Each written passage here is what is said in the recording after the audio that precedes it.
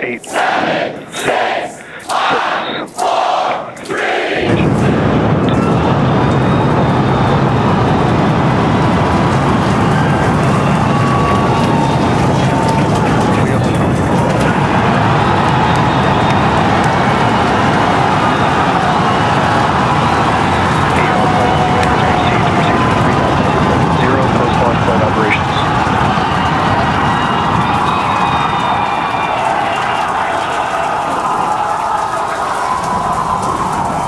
After chamber pressure is nominal.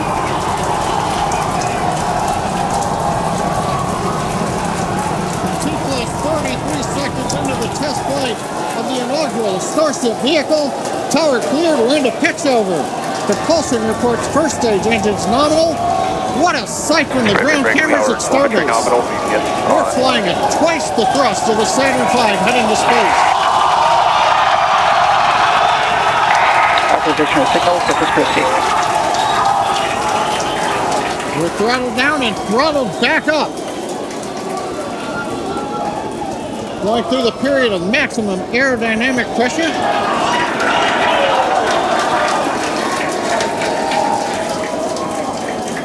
As the velocity increases, the density of the atmosphere is decreasing. Max Q. Lessening stress on the vehicle. The call out, max Q now.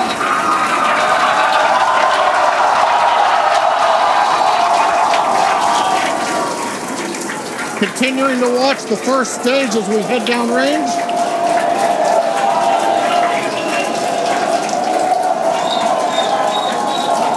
A 100 seconds into flight. Our next major activity is going to be shutdown of the first stage. The Houston tracking station now acquiring the vehicle.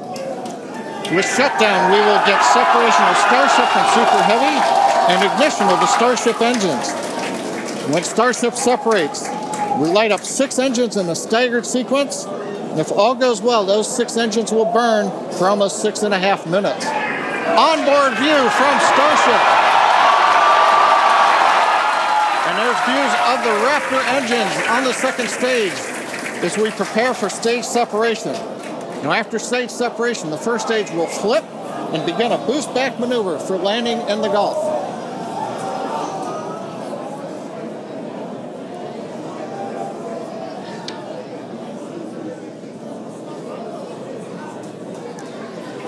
Continuing to fly, 2 minutes 40 seconds. Let's get ready for main engine cutoff.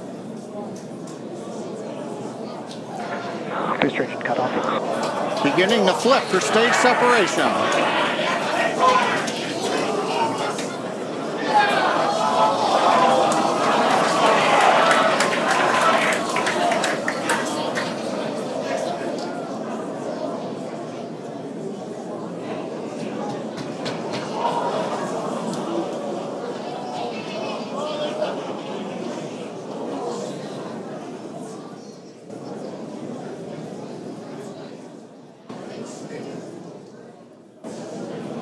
As of right now, we are awaiting stage separation, where Starship should separate from the Super Heavy booster. Yeah, Kate, right now it looks like we saw the start of the flip, but obviously we're seeing from the ground cameras the entire Starship stack continuing to rotate. We should have had separation by now.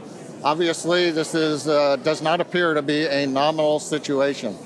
Yeah, it does appear to be spinning, but I do want to remind everyone that everything after clearing the tower was icing on the cake. And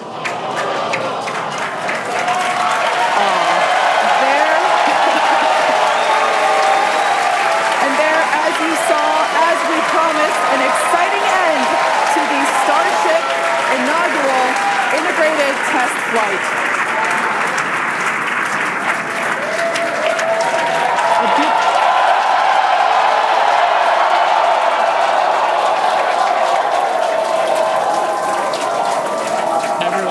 Absolutely pumped to clear the pad and make it this far into the test flight, the first integrated flight of the booster and the Starship vehicle. Live view there of our control center at Starbase, which we refer to as Star Command. As we said before, obviously we wanted to make it all the way through, but to get this far, honestly, is amazing.